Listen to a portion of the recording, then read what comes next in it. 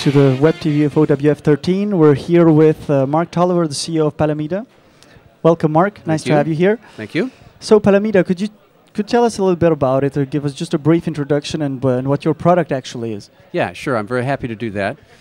So imagine if you were building a car or an airplane or something like that today, you'd be very concerned about where you get the parts, right? I buy this part from here, I buy that part from there. I try to fit them all together and build a high-quality car or airplane or something. Today, software is very much like that. And that's where the open source part comes in. We're here at the Open Systems Forum, and we're talking about open source, and that's how software gets built today. So we're moving from a world in which software has become somewhat of an art to more of a manufacturing process using things that we find on the internet like open source and other things. And so the question that people have, just like an airplane manufacturer or a car manufacturer, what parts am I using?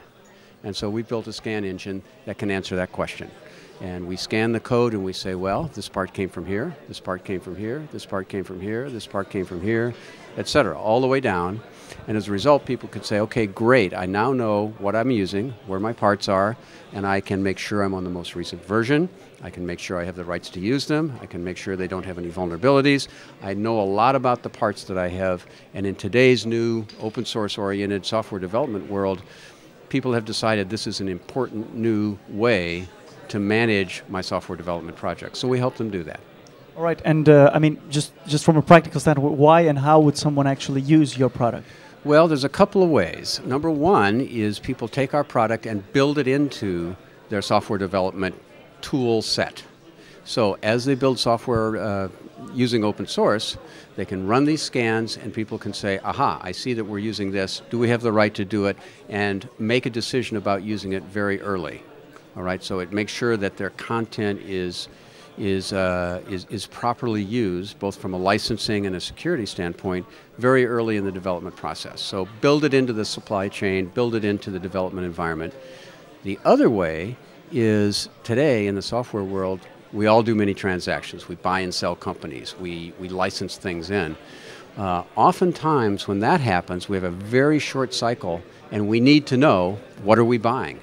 And so we also have services that we offer where our specialists can take our product and give you that answer very quickly. So for example, during a merger and acquisition, most large companies in the technology industry call us and we go in and say, all right, here's what you're buying.